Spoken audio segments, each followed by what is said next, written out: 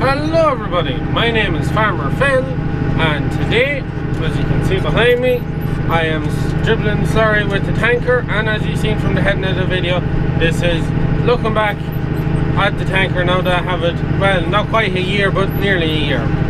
The reason I'm really doing it now, not till it's actually a year's time, is because I'm spreading for the farmer, and in the same field as for the same farmer in the same field that I made the video on my first job with the Dribble bar tanker, where I had the 6480 and I was using it for the first time. So that's why I said I'd do it today. It's not quite a year, it's 10 months or something. It's as good as a year, so I just said I'd talk about it. And that, not just spreading yet, I'm just driving across the fields to where I'm spreading, as there's 4 fields in the block that I have to do. And I hope you can see what I'm at. The job I'm at, the gaps are a bit mucky in that, and just like out into the road, it's thrown up a fair bit of dirt onto the windows. So that's why my windows are kind of dirty, and also the tank is dirty. And also, this is the 3rd job, I think. Yeah, it's the 3rd job I've done so far this year, since the season has opened, for dribbling slurry with the tanker. So we're just getting ready to start now. Bear with me a second.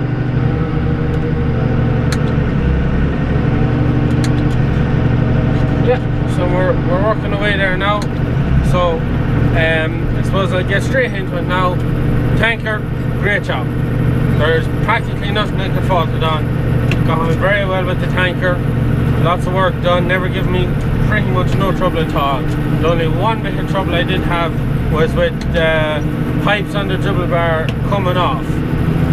When you'd be letting down the arms, or when you'd be blowing out. They're the 2 times they come off, and for a time it was quite annoying, but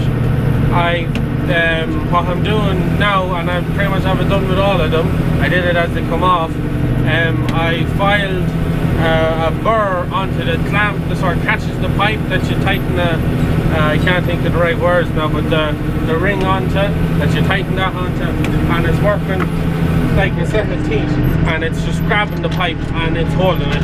I don't think after I've done it to any of the pipes, none of them have come off since. So that was the only little problem that I had with the tank. Other than that, no trouble at all. Macerator, never blocked it once.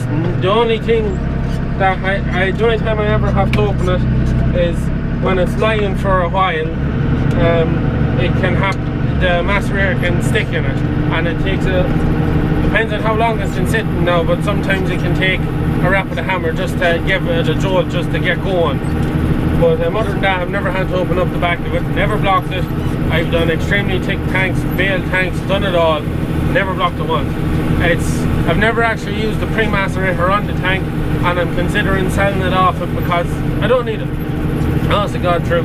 I don't need it. I probably should have never got it, but I was just being sure, just in case. But that Mastec macerator, never blocked it once. What else is there with the tank? I also find with the tank, dribbling the slurry, it empties a lot quicker than with the splash plate. Substantially quicker. I can get more loads out when I'm putting it through the dribble bar. I assume that's just because it's just putting out more. Like, put out 2,500 gallons to the acre. I'm driving this is in miles an hour, 5 miles an hour, 5.1, 5.3 miles an hour, putting out that much. So it is emptying out the tank quite a lot quicker than the splash plate does. The tires on the tanker, the 900 tires, never left a mark anywhere. Never. Tractor might leave marks in some types of ground. Tanker never left a mark anywhere. I even found the first day I was using it, the tractor I was using had narrow enough tires. I think what were they? They were 480s and 500s or something like that. They weren't the widest tires in the world, but they left a bit of a track in one spot, in a wet spot, and the tanker leveled it out, just completely flattened it out, never even marked the ground. That's one thing I find with them tires, never left a mark. Also something I find with them, and I presume it's down to that, when I'm on the road with a full tank, I can drive flat out, and there's none of this bouncing around with the tank moving like you do see with the other tankers. Our other tankers, the other two tankers we have on the 800 tyres, they're always at. You have a full load and you start getting a bit of speed and you're bucking up and down like a bollocks. But with this, none of that. Whether it's better balance with the extra weight on the back of the tank, or whether it's the size of the tyres, that's something I found. I've never had any trouble, never had any of that bouncing going on. What else is there? I don't think the sight glass I find very handy, especially at this job. It lets me know exactly what's in it. I can tell from the very start how my tank is filling and how things are going. I think that's really it. I can't think of anything else to talk about with the tank. All in all, I'm very happy with buying it. We're getting a lot of work done with it. Lost jobs, lads in derogation. Also, dairy farmers prefer dribble and slurry, as I've been told by quite a few now that the grass comes back better after the dribble slurry, which I presume is to do with the ammonia and get my words right, the ammonia being lost in the nitrogen, when it's being splashed, not losing that ammonia nitrogen. So that's me just finished the load there now. So it's another field done. That's really, I can't think of anything else to do with the tanker.